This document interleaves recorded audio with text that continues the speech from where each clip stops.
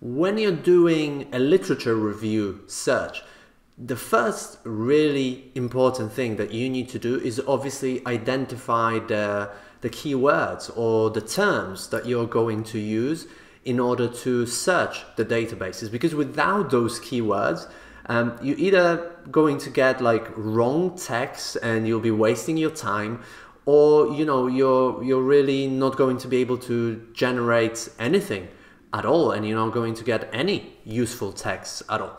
That's why in this video I want to show you how to do this first step of a literature review search, which is generate keywords. So let's dive right in and let's see how this is done.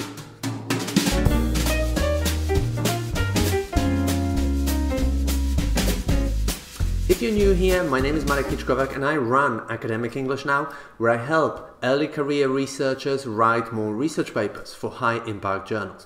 And in this video, I want to talk about the first step of the literature review search, which is generating the keywords. I've got another video in which I talk, in depth, step by step, about how to do a really good literature review search quickly and how to write the literature review.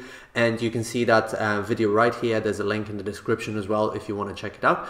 But in here, we're going to dive deeper into the first step, which is generating the keywords. And as I said, this is vital because with wrong keywords, you're going to generate wrong text and you will be wasting a lot of time. And you'll be frustrated because you won't be able to find the texts that are useful, or you might end up on a completely wrong path and you will think that there aren't any useful texts to review. What's going on, right? And if you generate the wrong keywords as well, you might not have enough literature to put in your literature review. So this is really key. So how do we generate the right keywords for the literature review search? Well, first of all, you need research questions or research objectives. If you're not sure how to generate really strong research questions, then I've got another video in which I talk about this issue specifically, right? And here I'm not going to talk about, how to generate research questions, but once you've got them and you've got the aim of your study, you need to, from that aim, you need to extract the key terms and words that you're going to be using in your literature review search. So for example, in one of my recent studies, I looked at the representation of native and non-native speakers as plenary speakers at conferences for English language teachers, right? So if I look at this, aim of the paper, what I have here is several keywords that I could extract, right? I've got native and non-native speakers. I've got conferences, and more specifically English language teaching conferences. And I've got plenary speakers as well. And I've got the word representation, right, that I could look at. So these would be the words that, I would immediately need to write down as my main keywords, right? Native, non-native speakers, English language teaching conferences or conferences in general, representation, right, and plenary speakers. But now the second thing that you've got to do is to generate some synonyms. Why do you want synonyms? Well, because researchers or people in general, we use different words to say the same thing, right? And you might think that, oh no, in my field we always say this, but you'd be surprised like how many different terms researchers can use to describe a certain thing, right? So now you want to start looking at what synonyms there potentially are for this particular thing. So if we stay just with the example that I've given you of the conferences, right? One term that I'm looking at is plenary speakers.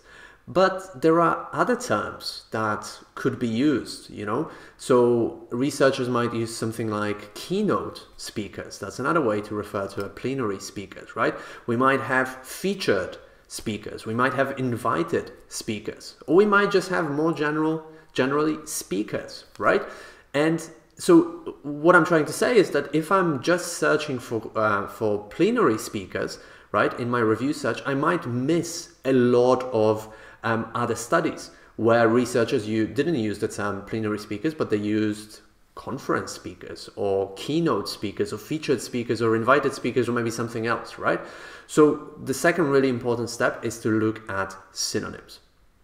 Now, the third really good thing to do in order to validate those keywords and look for more ideas is to ask your colleagues, right? So once you have a list of keywords that you've generated and the synonyms, you could go to a colleague, and this could be somebody in your field, but it's also really good to ask people who are outside of your field because they might have a completely different perspective on things. And then ask them, what words they associate with a particular topic. And in order to avoid, bias, you could just give them the topic of your research and ask them what sort of words they associate with that topic. And that will give you a list of more keywords that you could use. Some of them will be similar to the ones that you've got, but you might be surprised at the other words that person has generated.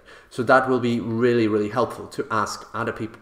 And now the last way of doing it is to look at papers published in your field, right, on that particular topic, and see what keywords they use, in order to describe their papers. So usually, a paper has a title, and then there is an abstract, and then there are keywords, and those keywords are listed on the first page, right?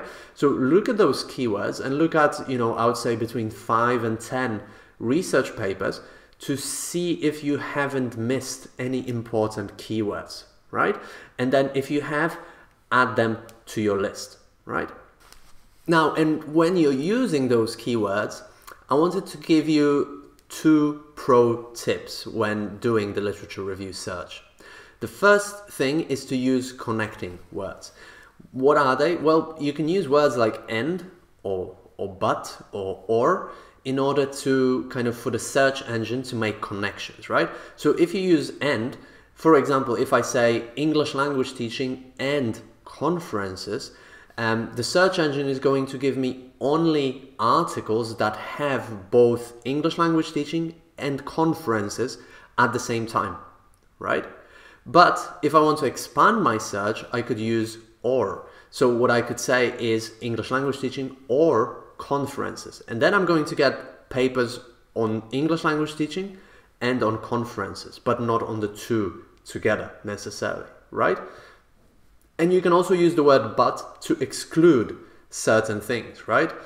So you could say, conferences but medicine, if you don't want to get any results on medical conferences, to give you one example, right?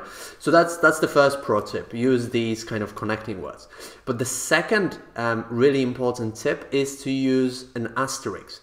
So sometimes, there are words have families, right? So there can be a word that can be used in different ways, like an adjective, it can be put in the plural, and so on. So to give you a simple example, we can have the word conference or conferences, right? Just in the plural.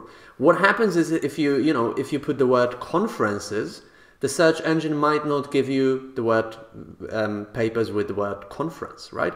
So what you can do in order to avoid having a lot of keywords that are almost the same or from the same word family is to put an asterisk. So you could put conference and then an asterisk at the end of it. And then this will give you not only papers with the word conference, but also conferences, right? And the same thing goes for, adjectives and verbs and stuff like this. When a word changes slightly, use that asterisk. So in this video, I showed you, how to generate keywords for your literature review search. And if you're interested in working with me more personally, then book a free one-to-one strategy session where we're going to identify your exact problems, pinpoint your goals, and then also outline a personalized strategy that will help you to achieve those goals. And if you want that to book that strategy session, the link is somewhere below the video in the description.